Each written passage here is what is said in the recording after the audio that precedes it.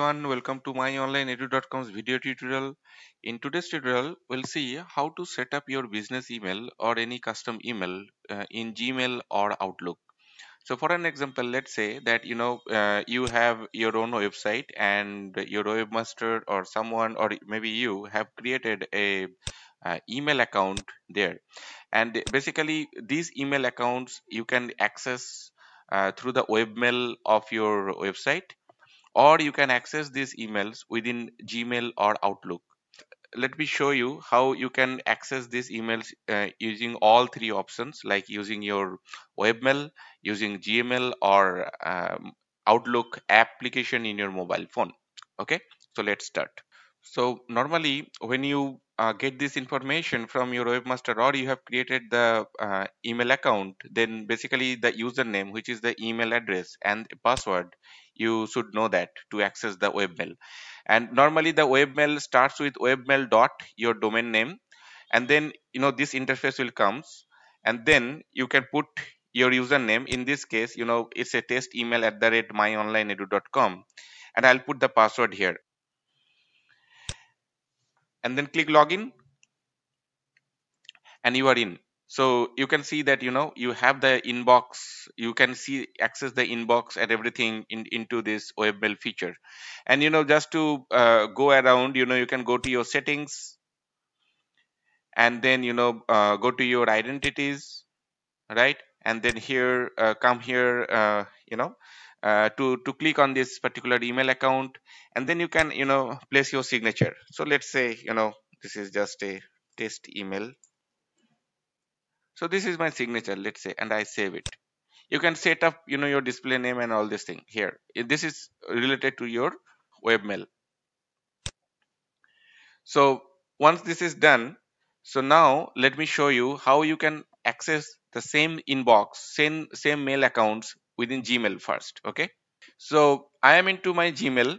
So now click here on the settings and go to see all settings, and go to your accounts and imports. Here you can see that send mail as and check mail from other accounts. So basically you can check email from other accounts, and also you can send emails within Gmail, but Google allows you to add maximum of 5 other accounts like this.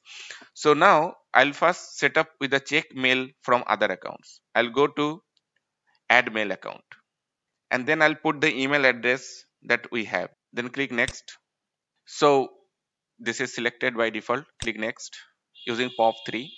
Now the username, I have to put it there, and the password, the same password that you have received from either webmaster or while you have created. Now this is the POP3 server account. So in this information, for example here, this is the incoming server email address. So I'll copy it here and put it there. So whatever the information that you are getting, that you have to put it here. It can be mail dot myonlineedu.com or mail.yourdomain.com. It can be anything else. So whatever the information that you got it from your webmaster, just put it there. And then to connect via POP3 securely over SSL or TLS, you need to use port number 995. Just so remember that you need to use the port number 995 here, and then click the first three options, because this one will leave a copy in the server, as well as we'll use the secured connection, and the third will label our message as this, and then click add account. And next it will ask you to whether you want to set this email account to send the email, right? And then click next. Yes, we want to. So this is my name and this is my email address. Next step.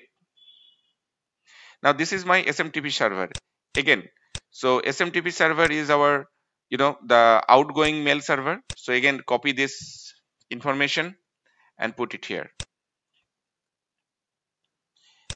and password is the password that we have used.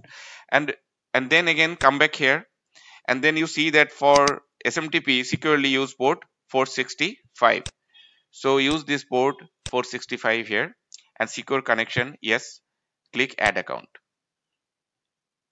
What will happen? It will send and just to verify that it's a correct email account, it will send, Google will send an confirmation code. Go back to your webmail, refresh it. You got the verification code from Google. Copy it and then come here and paste verify. So now you see that send email as, right?